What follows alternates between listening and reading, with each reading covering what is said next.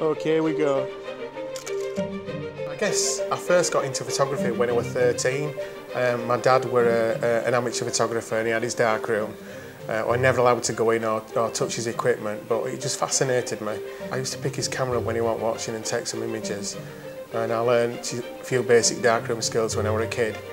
And I just loved it. I just loved to watch prints come up in the darkroom. I'm going to use a medium format camera with a digital back. Most people now rely heavily on post-production. So they will take the shot and take it straight into Photoshop. So we do it in a very different way. We get it right in the camera. It does take a lot of preparing, but it's absolutely worth it. The way makeup's applied is so crucial, and hair again is so crucial to the finished article. It makes my life really easy.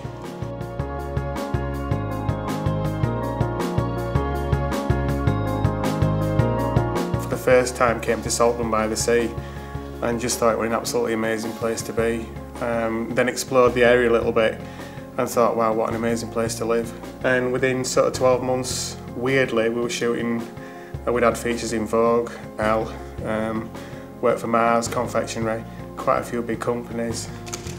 Interestingly, the way I'm holding the camera, I very rarely hold it straight. I will always sort of angle it, either to the left or to the right, to accentuate Ella's body and Ella's shape.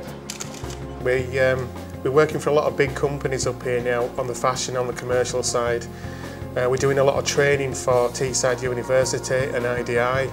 We're also backed by two of the world's biggest companies in photography, Phase One being one and Ilford being the other.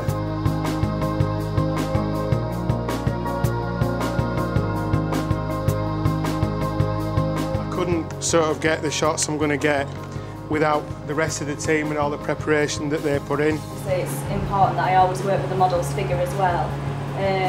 But yeah, I mean, this whole outfit costs less than £10. This is just a scarf, and this is just 2 metres of fabric, and we can create something like this. With eyes, we've gone quite dark, quite 60s theme, but quite smoky as well.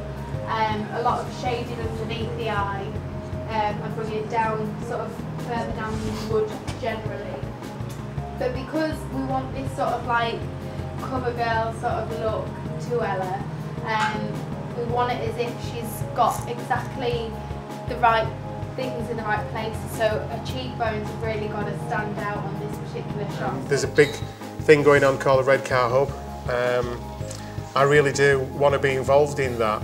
I'm not 100% sure of what it's going to entail yet, but I really definitely want to be involved in that, and I think that could be a really big sounding board, a really big attraction for companies and for creative industries to earn a good living.